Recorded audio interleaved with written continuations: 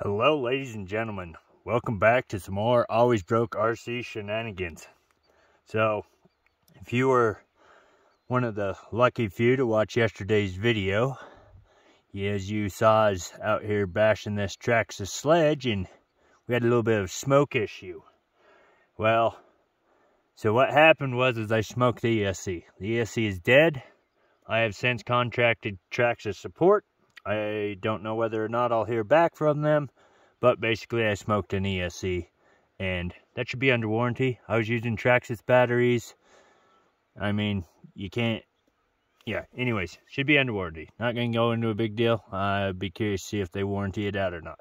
I know it was the Traxxas ESC because I just so happened to way back in the day own a Traxxas E-Revo 2.0. And just so happened to have that extra ESC lying around. So I put it in the sledge and it works again. So in the process of putting that in, I've realized a few things on Traxxas electronics and stuff.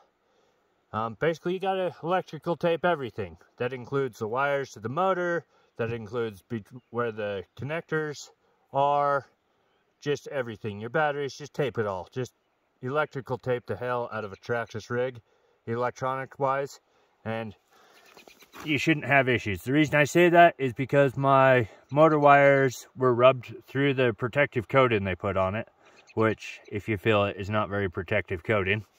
So that's why I say that you need to electrical tape everything. It's very possible that those wires were rubbed raw, they touched, and basically caused electrical current not to feed correctly and smoke the ESC. So, if you own a Traxxas rig and you have a Traxxas motor in it, tape the wires, tape the connectors, just tape the hell out of your electrical stuff in your Traxxas rigs, okay?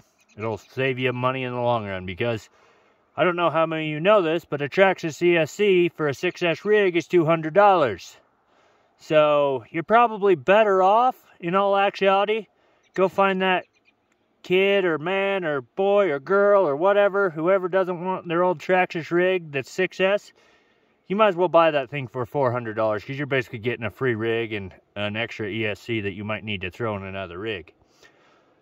I would have liked to upgraded the ESCs and the chassis plate and everything, but altogether doing that, you're probably another $700 to take a stock Traxxas sledge to M2C with all the upgrades and everything, a new ESC, the whole 9 yards. So you're getting really deep into a Traxxas sledge.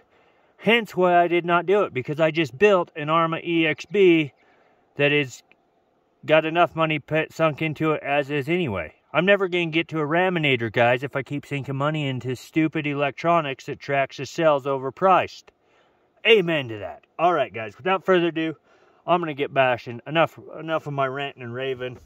So, let's go bash this thing. Play with an old but new ESC in the Traxxas sledge.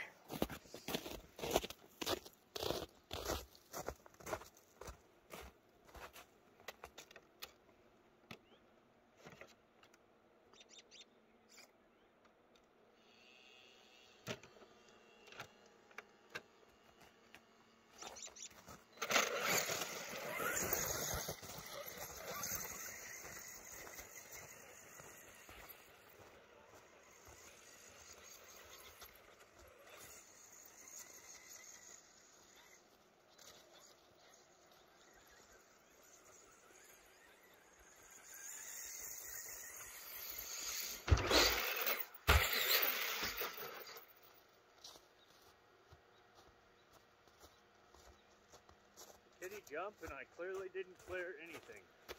Well, I'm on my lid too, so there's that.